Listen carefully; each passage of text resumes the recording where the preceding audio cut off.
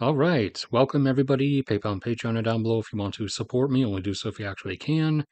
So, been working on this for a bit. It's time to do a video going through the actual math behind the failure of solar power, specifically talking about solar PV or solar panels. And to start with, before getting into even the resource constraints that are going to not allow solar power to really replace anything, even in the supposed half solar, half wind power scenario, there are a few upfront issues with solar power that people or proponents of it just really choose to ignore. Firstly, there is the one that they do speak about because you can't avoid it, and that is that obviously you're not going to get any power from solar panels at night. So that is 12 hours of the day that they are effectively useless at. However, even during the day, you're not actually getting 12 hours of whatever power capacity a particular solar panel field is rated for. Because remember, the day goes through its course as the Earth rotates, and as the Earth rotates, the sun or the sunlight is coming in at different angles from nearly completely horizontal and thus effectively useless at dawn and dusk. So the hour or hour and a half or so immediately after sunrise and immediately before sunset is effectively a time period where the solar panels are still generating next to nothing. And the few hours following that or preceding that are the amount of power being generated climbing up and then falling down a very steep slope, somewhere in between 0 and the supposed rated capacity of the solar field.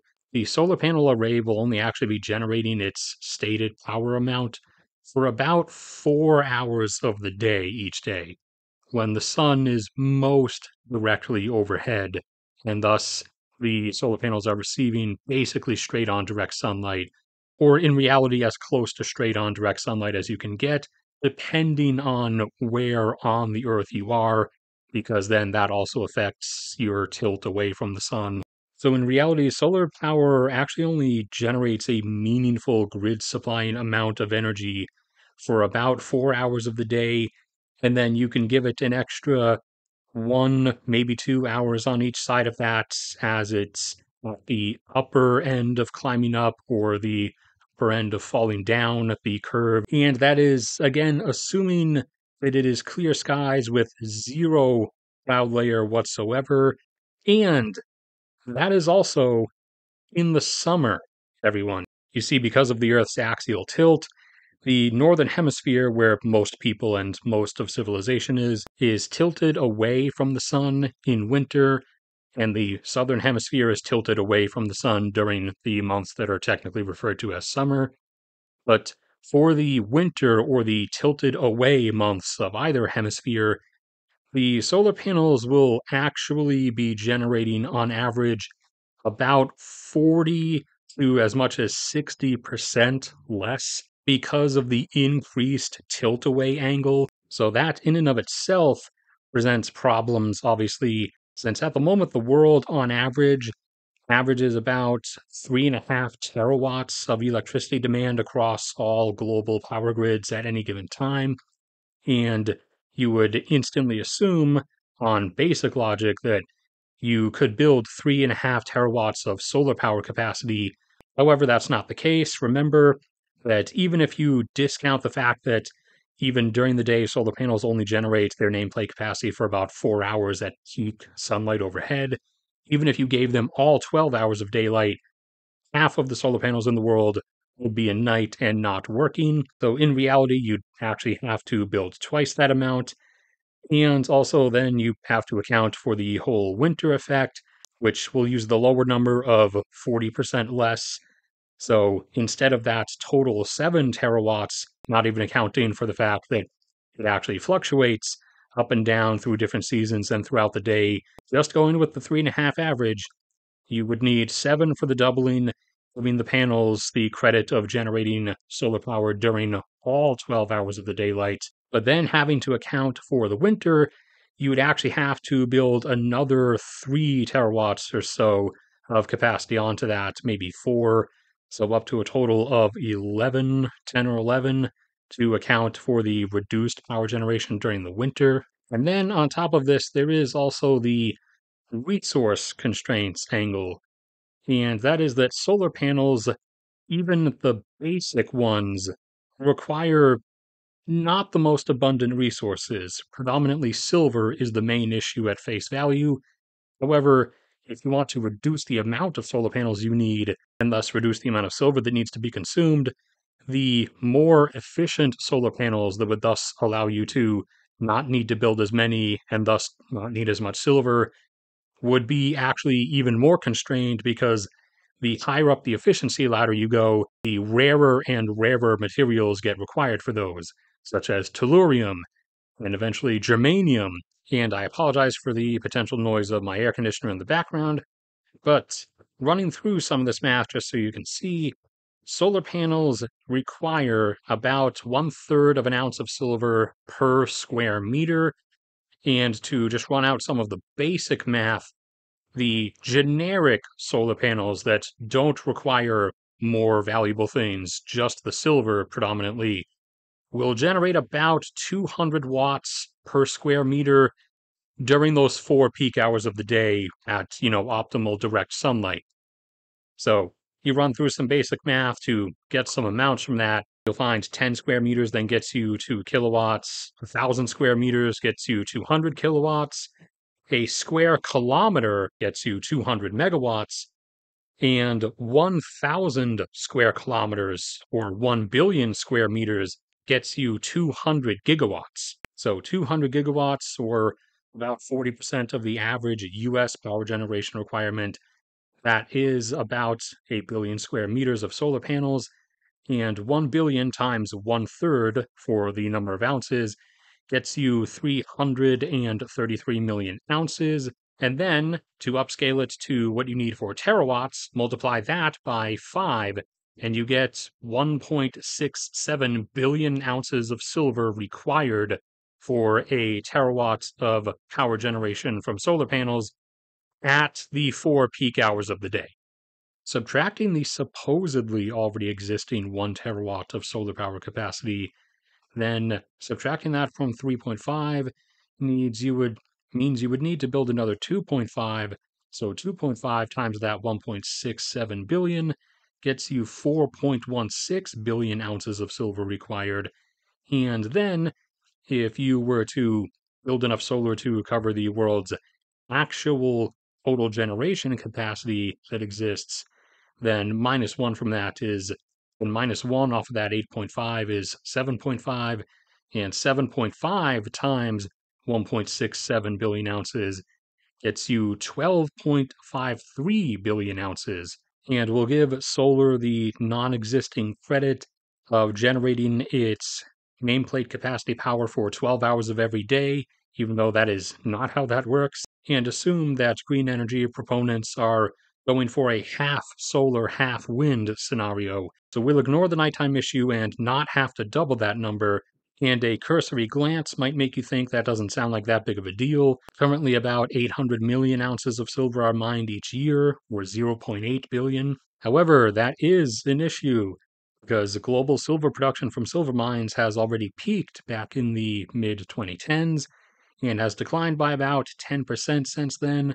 It's going to be falling down in kind of a gradual stair step formation, probably losing about 10% of output level every decade or decade and a half or so. So right now it's about 800 million ounces per year, but come the 2030s, it's probably going to be down closer to 700 or a little bit above 700.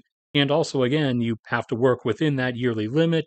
You don't just get to magically use all of the silver to make solar panels, because we do use the silver for other things. We do need it for other things. A lot of the chemical processes and industrial stuff that allows modern civilization to exist, a lot of it is needed for electronics, the computers and devices you're currently watching this video with. Theoretically, you could ban the use of silver in jewelry if you could get away with that, but that really wouldn't make that much of a dent. So even if the numbers are still decent in terms of what's coming out of the mines for now, you have a limited constrained percentage of that you can actually use, and that is already being exceeded actually and is only being permitted to do so because there's a lot, because there are above ground inventories of silver held by investment firms and the like that are being pulled out of.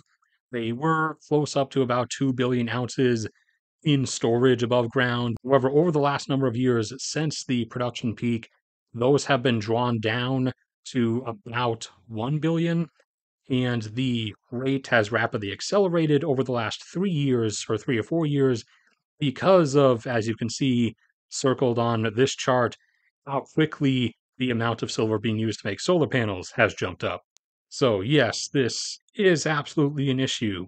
One that you might think we could get around by needing less solar panels overall if we simply used more efficient solar panels, as the generic ones, the ones we spoke about, are about 20 something percent efficient at converting sunlight to energy.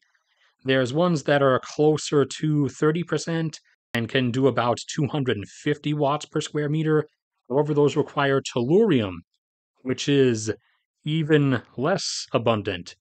And the generic math for tellurium works out to about 100 tons required for every gigawatt of solar power capacity. And so 1,000 square kilometers, which gave us 200 gigawatts on generic solar panels, would give us 250 gigawatts. However, 250 times 100 tons is 25,000 required tons. And jumping straight up the ladder to half solar, half wind, so half of the world's power generation capacity being replaced with solar, not even accounting for the 40% less in the winter or the whole only generating its nameplate capacity for 4 hours of the day thing. Just at face value, that is half of 8.5 is 4.25 or 4.25 terawatts, which would translate to 425,000 tons of tellurium, which is just not out there. The current rate of tellurium recovery or tellurium mining is fluctuating around 700, 800 tons per year at best. So even if we went this way and the rate of recovery stayed exactly the same, that would take centuries to actually get enough to build all of those much more efficient solar panels. However, tellurium isn't even a solo product. It is a byproduct of copper mining, so it's inherently tied to the rate of copper mined out of the earth and recovered. And it's not like the global rate of copper mining is going to go up forever. It's going to peak and or plateau at a specific point like any other resource. However, we can skip past the tellurium and have even more efficient solar panels that are up in the 30s in their percentile, generating 300 watts or more per square meter. However, these require germanium, which is much more rare even than gold. And it comes out to about 1.4 tons per gigawatt, and at 300 watts per square meter, the 1,000 square kilometers from before will give you about 300 gigawatts. And that's a simple 300 times 1.4 equals 420 tons required. And doing the half global provision, not even accounting for the fact that global power capacity and power demand is going to keep going up as, the remaining third world and second world countries continue rising economically because they're not going to accept just remaining in their current economic states for the sake of not pushing global electricity demand up any higher. Even just assuming that global power consumption remains exactly the same and never goes up again, half of 8.5 is 4.25, so 4.25. 4.25 terawatts times the 1.4 tons per gigawatt gives you just short of 6,000 tons of germanium required, and at current, germanium is being extracted at a rate of about 140 tons per year. So it would take 50 plus years at current rates to get all of that germanium. And also, there's the fact that, again, you're not using all the germanium for those solar panels because we need it for other things like electronics, fiber optic cables, satellites, and even worse, similar to tellurium, germanium is so rare that it's most effectively recovered as a byproduct of zinc mining and coal mining. And we all know the direction that green energy proponents want coal mining to go in. It's down. So that would inherently reduce the amount of germanium recovery, and global output from zinc mines has already peaked, or rather plateaued out, for over a decade now. Despite increasing demand and rising prices, it has not been able to get pushed back up in any significant way. So that is already stalling germanium recovery rates. So this route will not exactly work out either, even assuming that power generation remains exactly the same and that it's a 50-50 solar wind mix and the wind is magically working all the time.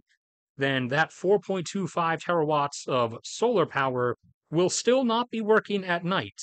So that is at least 12 hours that you would need to supplement it with.